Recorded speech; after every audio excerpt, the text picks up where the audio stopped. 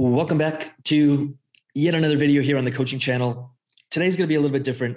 I was inspired. We had a really good conversation with some clients inside the Coaches U, and it inspired me to just whip up 3 or 4 quick little slides here so I can stay on track, stay on pace, and tackle a problem that's so ingrained in society and in our brains. And I think it's very human to have this problem, but it's this feeling of being behind. And I'll explain this in a moment, but we could expand this to a feeling of lack, a feeling of scarcity, a feeling of desperation. And I have found a very simple way, we can almost call it a framework, and it's really just 2 questions that I ask myself to get out of that state almost instantly. And it takes some reprogramming of what we think are our definition of success and what our definition of progress is and what our definition of winning is. And I know this is an important topic because our clients are entrepreneurs. Our clients are building businesses. I'm building a business. We always have bigger dreams, bigger goals. We're spiritual beings who are looking for expansion. So we kept setting bigger goals. But the dark side of that is now the goals can remind us that we're not there yet. That I don't have 5 clients, 10 clients. I'm not making 10 grand or 100 grand or $1 million, or I'm not. And it can, or look at, they got a bigger following, or look at the social media, or look at the program, or my program could be so much better. The list goes on. That's not bad, but it's our relationship with that it leads us astray and saps, if I can say that word, saps, I don't know, steals our energy. And we start focusing on the wrong thing, which is how far we have to go, instead of focusing on the right thing, which is doing the thing we need to do right now to move us closer. So I hope you find this video helpful. Just got 2 or 3 slides to keep me on track here. Success is a progressive realization of a worthy ideal, or Nightingale. I remember when I read that quote, this is probably 6 years ago, I read that and I started working on reshaping my definition of what success is. I thought success was getting something. I bought my first condo. I don't know. I was like 24 or something. I banked my first 100K in a bank account right before I bought that condo when I was like 23, working on the oil rigs. I had 2 vehicles. I had 2 motorcycles. I kept thinking that it was these things that equaled success. And when other people started telling me, I remember even my parents being like, "Oh, you're doing so well," AKA like you're really seeing success. And inside I felt dead. I felt like the least successful person on the planet because I have so many inner demons. I wasn't happy. I wasn't waking up excited. I had a lot of anxiety. I had a lot of stress. I had a lot of fear. I was thinking negatively all of the time. I always saw the worst case in everything. And I was like, if this is what success is, I don't want any of it. And that's when I obviously got into more personal development. And I read this: success is a progressive realization of a worthy ideal, meaning success is moving towards progressive, even if it's one small step, towards the realization, towards the creation of a worthy ideal, something that I want, a career, a job, a business that I want, a life that I want, that I envision. And if I can move closer to it, if I can make the choice in the morning to move closer to it, I am successful. No matter what anyone else says, I am successful. In fact, I feel successful because I feel in control. I'm making a choice to move forward. And I remember, and I'll just share this really quick here. When I quit the oil rigs, I started a business, got into massive debt, had to sell my apartment, not to like bank money, but to pay off this debt. I had a small RSP from the rigs that was like my backup plan. So I had like a bit of a cash cushion there, but I had a brand new Jeep, had to sell it. I had 2 motorcycles, had to sell them. I started selling and giving away I was basically losing everything that I thought success was. And I've never been happier. I felt free because every single morning I woke up at like 4:30 or 5 a.m. and I went after what it is I wanted. At one point I was driving an old Chrysler van and I'd go see clients. And I swear with every cell in my body that it was one of the happiest times in my life because I felt fully in control, that I was going after something that I wanted. I woke up every single morning. I remember there was a community center, and that's where I got a gym pass because it was like $20 a month. So I obviously didn't have many resources. I think rent, I was paying 800 a month and we were splitting it in two. So like, and I was stressed about paying rent at times. So you can just kind of get an idea where my head was at, like trying to earn 1,000 or 1,500 bucks.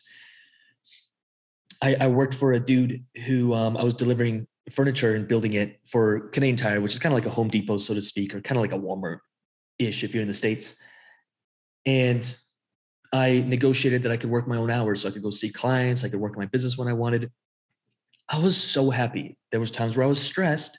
I was facing a lot of obstacles, but I was happy because I was a success. I was a massive success. My net worth was probably negative, but it was the progressive realization of a worthy ideal. And I was happy. And it's so easy to forget that. I forget it now because I do have resources.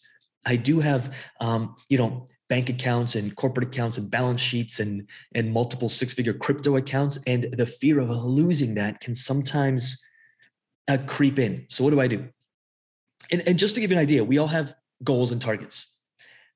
I'm not making those wrong. We should have big goals and targets. So here's a short list of some of the things that I write down every single morning: to powerfully serve 10,000 clients, a $10 million per year company, $2 million net worth, 10x speaking opportunities per year, high-level speaking opportunities.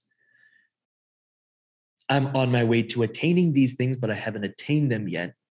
And I look at it, and sometimes the feeling of I'm not there yet, or I should be further along, creeps in for me as well. Thoughts don't have to control you, but you will have these thoughts. Anyone who says, like, I'm perfect and I don't have negative thoughts is obviously lying, but we want to turn this around. And I remind myself of just a few things. So if I feel any anxiety or feelings of lack or behindness, it's a word I made up, I remind myself of three things. What is my definition of success? My definition of success is ultimately freedom. What does freedom mean to me? Is waking up and choosing to move forward towards what it is I want, whether we're going through a good season or a bad season, whether things are coming to me or flowing out of me, whether my bank accounts are stacking up or stacking down, whether we have a lot of expenses, whether we see red on the balance sheet. It's so easy to tie your net worth with your self-worth or with success and material things, like bringing in material things to like the definition of success. It's not. Then I remind myself of number two. It's not about the goal. It's about the growth.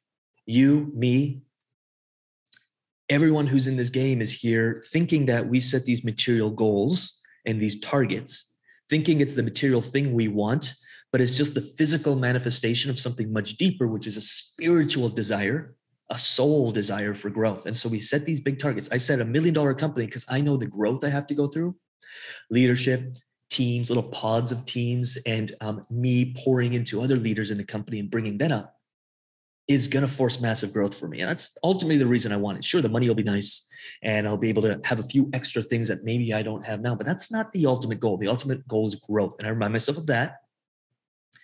And then I remind myself of the final truth that will always bring me back to a state of expansion and growth. And that's you don't take it with you. Topic not many people like to touch on, but it's true. You don't take it with you. You and me are both going to be dead in 100 years. Fact. Fact. Like, take that in for just a moment. You and I are going to be dead. And everyone you know is going to be dead. Now, that can create, anxiety and fear. And I get it if we dwell on it too long, or it can create this sense of freedom. You can't really, for a lack of a better term, you can't fuck this up. You can't mess this up. It's impossible. You can't mess life up. You can't fail at life as long as you're growing, expanding, serving, helping, exploring, making it an adventure. You can't mess it up. Now, of course, we want to be have a comfortable physical experience, especially when we grow older and we think about this whole thing that people talk about retirement. I get that. And we need to set those targets. I have those targets. But if those targets start using us, we're not using them, they're using us, you're a failure. That's failure. Stressing about your that you're not there yet, that's like failure. That's living in a self-created hell, a self-created prison. In fact, most people are prisoners. We look at people in jail and we're like, poor them. Like most of us are living in a prison, a mental prison, which can be worse because it can torment you day and night. There's that beautiful song, and it talks about like the worst thing is not about being behind bars and looking out. It's being outside the bars, thinking you're free when you're fundamentally not. I felt called to share this because I go through this process as well. There are times where I am a prisoner of my mind, and I simply just go through this simple framework. I remind myself of what's important. I journal for 10, 15 minutes. And then I ask myself, am I moving closer towards the realization of what I want, my worthy ideal? And if the answer is yes, I'm filled with joy and expansion. Let's go. If the answer is no, I reassess, reschedule my calendar, and I move towards my goal, which is all about growth. And I remind myself, I don't take any of this with me, and no one's going to care about me in 500 years, 200 years. No one's going to care about me. And that creates a sense of freedom to just create, to make the most out of every second, every minute of the day. It's so freaking precious. We value dollars over our time. It's the stupidest thing, and yet we're all guilty of it at times. We feel more pain losing money than we do losing time. And money you can make more of, infinitely more of. Time, it's actually impossible. Maybe you can buy back some time by getting healthy, by exercising, by getting 5 or 10 years of your life, quitting smoking, all that stuff. Sure, you gain a little bit of time, but fundamentally, 100 years tops, dunsies. You can't get your day back. Let's just make better choices moving forward. Hope that serves in some small way, maybe a big way, and maybe it's just a reminder. LucasRubix.com for anything else. Like this video. What'd you get out of it? Let me know in the comments.